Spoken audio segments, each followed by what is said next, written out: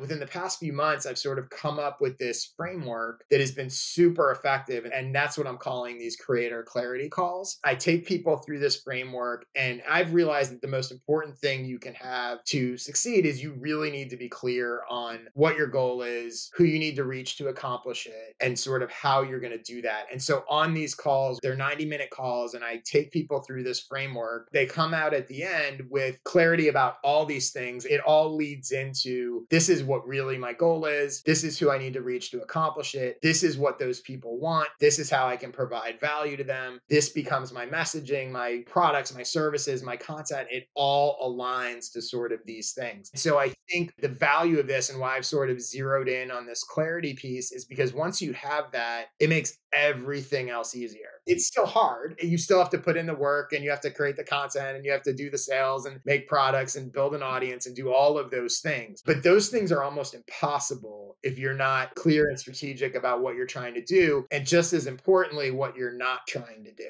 Right? And it sounds like you're trying to boil it down into one sentence for the creator. Yeah, right. So we wind up with one sentence of a goal, one sentence of who your ideal audience is, and then a series of one sentences about what that audience wants. Typically, I tend to call them sort of specific wants, but you wind up with basically 6 to 9 sentences. That is your guide point, your filter, your everything. Everything you're doing is designed to address and answer one or more of these wants. If you're creating or doing something that doesn't, you've made a wrong turn somewhere. Not only does it give them a filter, but it helps them generate content ideas. It helps them generate product and service ideas. They're able to look at that and go, let me go look at my website or how I'm positioning my newsletter or how I'm talking about this product. Is your messaging matching those wants? Because if it's not, you're off.